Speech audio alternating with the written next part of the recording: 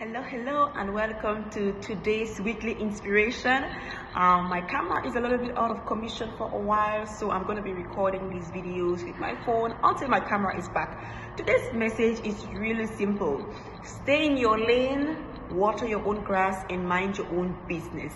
Can you imagine how much progress you would make in your personal project, in your academic life, in your personal life, in your relationship life, in your family relationships, if you just focus on yourself, if you just stayed in your lane, watered your own grass, and mind your own business?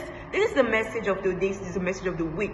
So many things have happened in the past few weeks. Like, we are just in the middle of the year, and we feel like we've already been overwhelmed with so many breaking news, so many tragedies, so many things happening, and it just feels like sometimes you are on a roller coaster that doesn't stop roller coasting, and it can be very, very overwhelming. As a young person, a young entrepreneur, a young student in this street, you might feel like, oh my God, this just never ends. But I'm here to let you know that you can actually get your goals snatched. You can actually get your dreams achieved. You can actually get things done if you decide to stay in your lane, water your own grass, and mind your own business.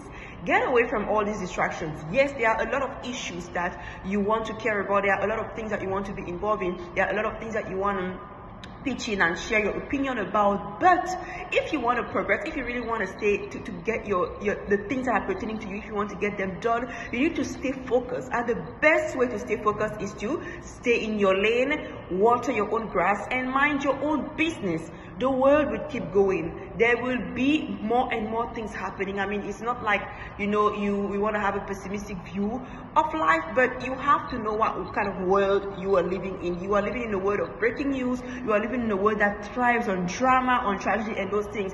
And you cannot let your life be run by negativity. So for you to progress, again, you need to stay in your lane, water your own grass, and mind your own business. I challenge you to do this for the rest of this month, but most importantly, for July coming ahead. I hope you found this video useful and helpful. I hope it pushes you to really go for what you have to achieve. There are so many things that you're supposed to be doing before the end of this month. There are so many things you're supposed to be doing in July, and you can't afford to be distracted. So remember, stay in your lane, water your own grass, and mind your own business.